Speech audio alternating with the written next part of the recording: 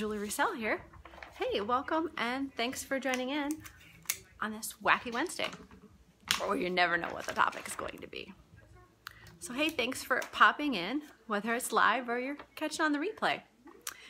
It's great to spend a few minutes with you, and it seems I forgot to post my notes up here to take a look at, so I apologize for looking down. I'm trying to get that taken care of. I can't believe I forgot.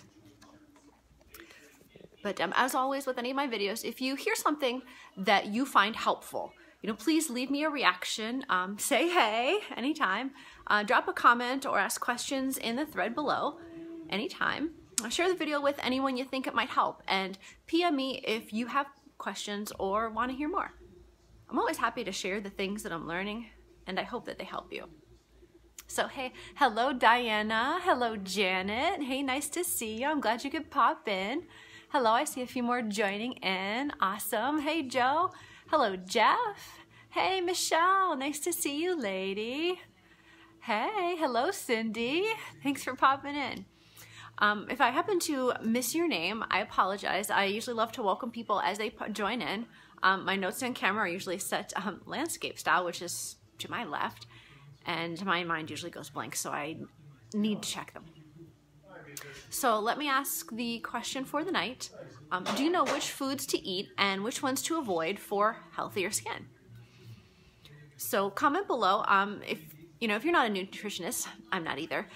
But if you have some helpful tips that were passed on to you by someone in that profession, please do me a favor and share them at any time. I'm always looking for helpful tips that are going to benefit me as well as that I can pass on. And many people know that my son Alex and I have struggled with our skin a little bit, as well as some focus and ADD issues for him.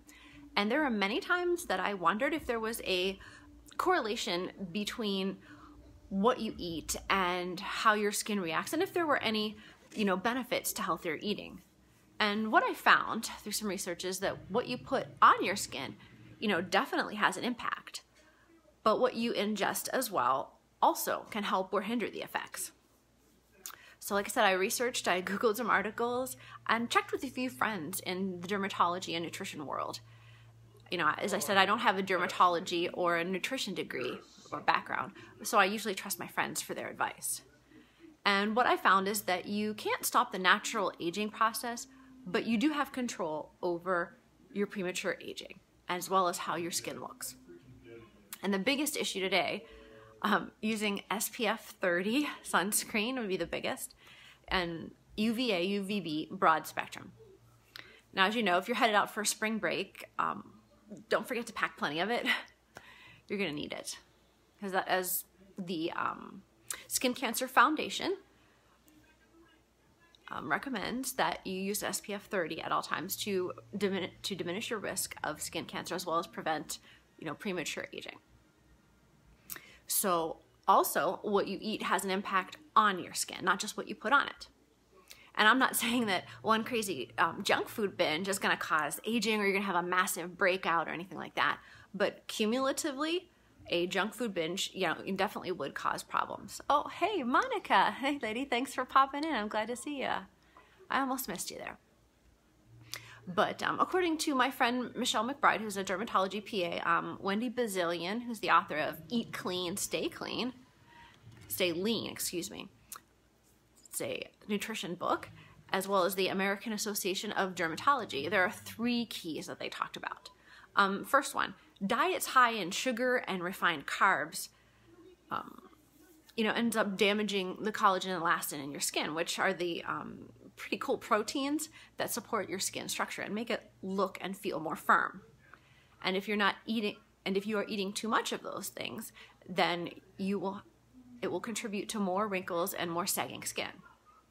I think my friend Michelle coined the term sugar sag. Sure, why not? And what happens is when you're ingesting a lot of those sugars and refined carbs, I'm talking about processed ones, not ones that are found naturally in your foods, it contributes to chronic low-grade inflammation in your body. And if you have allergies or certain food sensitivities, it may have an even more heightened effect on your body and your skin. So what they recommended was that you avoid, lots of high sugar candy, soda, white flour, pastas, bagels, baked goods. And in my case, I cut down on the amount of gluten that my son was consuming. Because all of these refined carbohydrates, they don't present any or supply any nutrients to your body to help it generate new skin cells. And without those necessary nutrients, you have slower healing, you have poor flexibility, poor elasticity on your skin, as well as the dullness. So what they recommend is that you want to eat, whole grains, sweet potatoes, berries, apples, potatoes, high fruit, fiber, organic corn, legumes, beans, rice, veggies, as unprocessed and as natural as possible. And I'm not trying to be a carb hater here, and I'm not saying you should avoid them completely. You can't, but just minimize consumption in those areas to help you out. There we go. I apologize. Not everything was in tip-top shape ready tonight. Second recommendation, avoid foods that are high in trans fat and saturated fats. And you want to check the labels on your food. So I know you really can't see very well, but right here, I apologize, it's backward. It says saturated fats and trans fats. Okay, the American Association of Dermatology recommends avoiding too much because it will increase your wrinkles and accelerate your aging. Go figure. And they recommend that you avoid too much red meat. High-fat dairy, bacon, processed meats, sausage, things like that. And it's something that I struggle with because I love bacon and red meat, just like the next girl. And their recommendation was that you keep about 10% of your diet from high-fat meats and eat lean meats. Guys, take your baths, please. No argument. Sorry about the interruption. Thank you. And like I said, I love the taste of fat too. I mean, it always flavors your food. And you want to go with like a 90-10 ground beef mix. Seems to have good flavor as well as, the best of both worlds of being lean as well as healthy.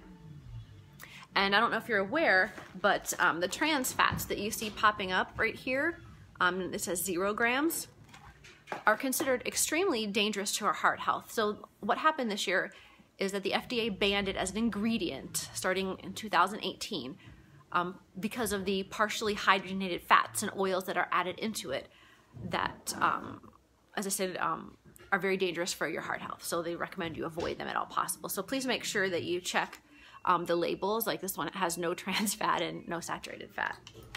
So keep that in mind. And again, I'm not a fat hater eater. I like to eat fats like everyone else. But you want to concentrate on the good fats because there are good fats.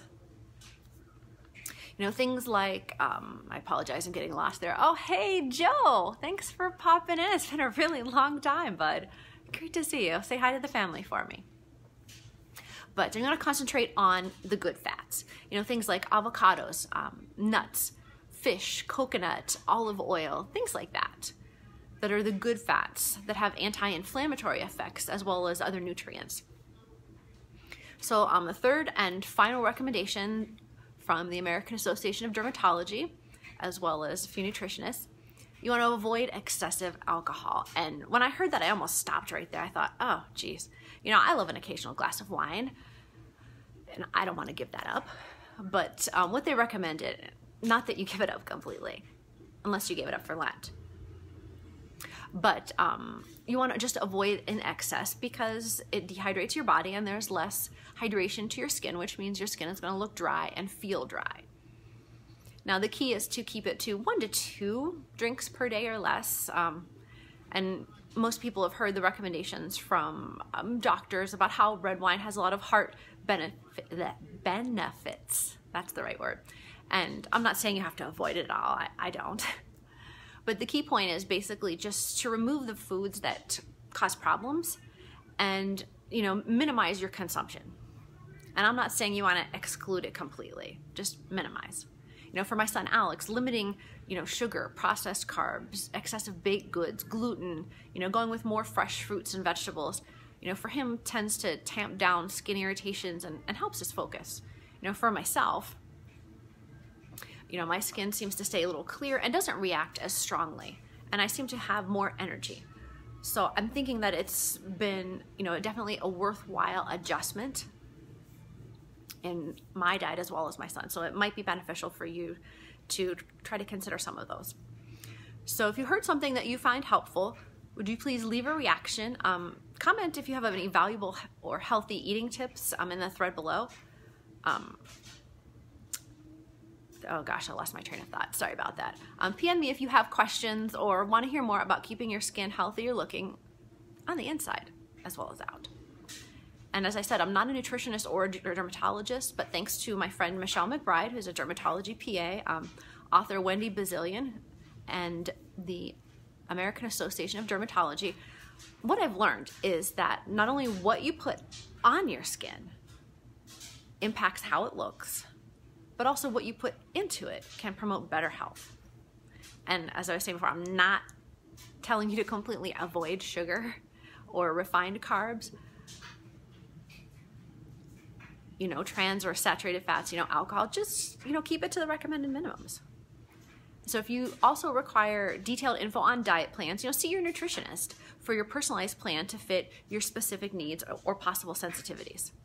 So if you want the outside to look better, what you ingest into your body makes an impact too.